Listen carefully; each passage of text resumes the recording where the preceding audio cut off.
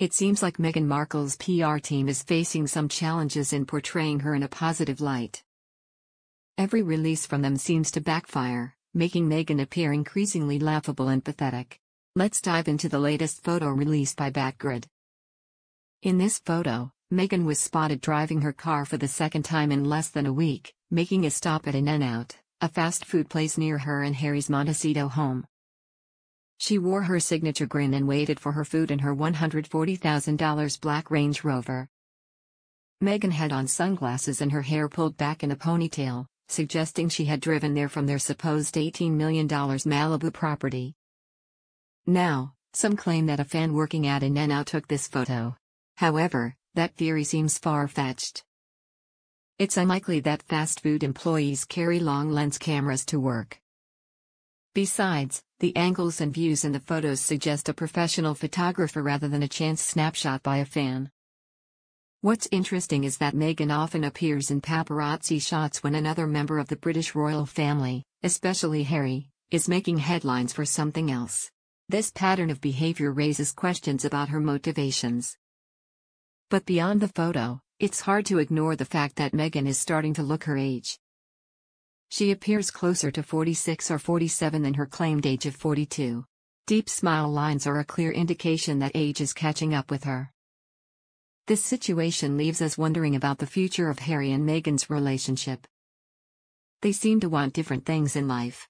Meghan craves fame, attention, and money, while Harry seems to desire a quieter life. She is nothing without husband Prince Harry. Royal fans have reacted as she jetted off to join the Duke in Germany for Invictus Games. Commenting on Daily Express report titled, "Meghan Markle jets off to join Prince Harry at the Düsseldorf Invictus Games," one fan said difficult for her to accept that it's Harry not her who is the celebrity in this twosome. Without H, she is nothing. Why fly into the UK? I'm sure there are direct flights. It's just more PR stunts and photo a call, said another. The third commented, "This was probably the plan all along. Send Harry out first to test the waters. If he's received warmly, with plenty of praise and photo ops, then she'll join him and bask in the glory. If H wasn't well received, booed etc., she'd stay away." Same thing happened with the PR campaign on the release of Spare. Also for the coronation. Any hint she might get booed, and you won't see her for dust.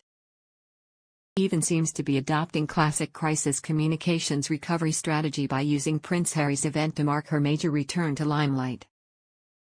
Duchess of Sussex will try to fix her image in the eyes of public, which was strained by her and Prince Harry's scathing Netflix documentary Harry Meghan.